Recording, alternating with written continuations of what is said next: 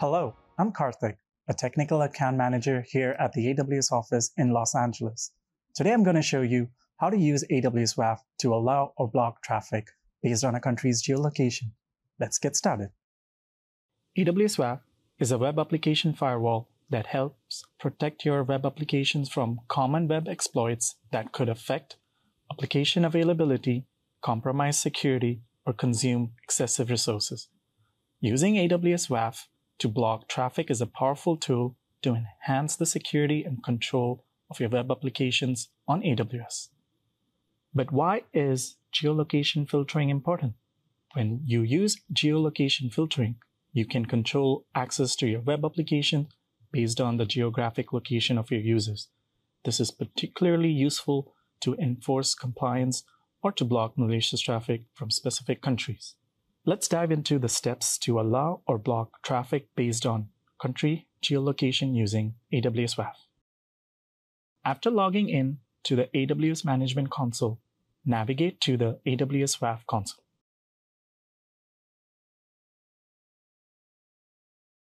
In the navigation pane, under AWS WAF, choose Web ACLs. Select the Web ACL.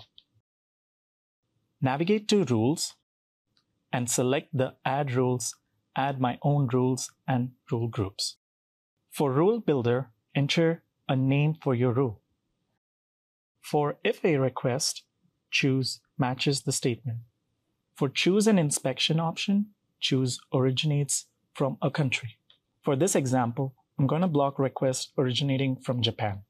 For Choose Country Codes, choose the country that you want requests to be inspected for.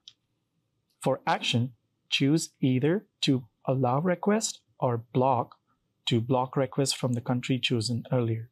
In this example, we are going to block requests from Japan. I'll go ahead and select the block.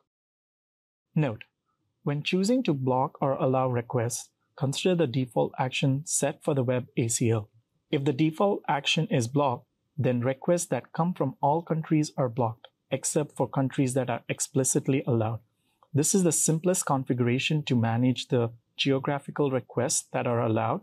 However, this configuration doesn't provide an opportunity to inspect the content of all the requests.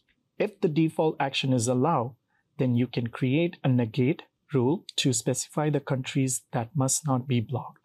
The action on this rule must be blocked. This creates a rule that doesn't block requests from the countries that you want to allow, but also doesn't explicitly allow them. Requests must wait to pass other user-defined rules, such as inspections for malicious content, before being allowed by the default action. Now let's go ahead and add the rule. Note, for set rule priority, select your rule and then move its priority. The rules are processed in the order that they appear. Now let's save the rule. When we do so, the geoblock is applied. And now you know how to use AWS WAF to allow or block traffic based on country geolocation. Thanks for watching and happy cloud computing from all of us here at AWS.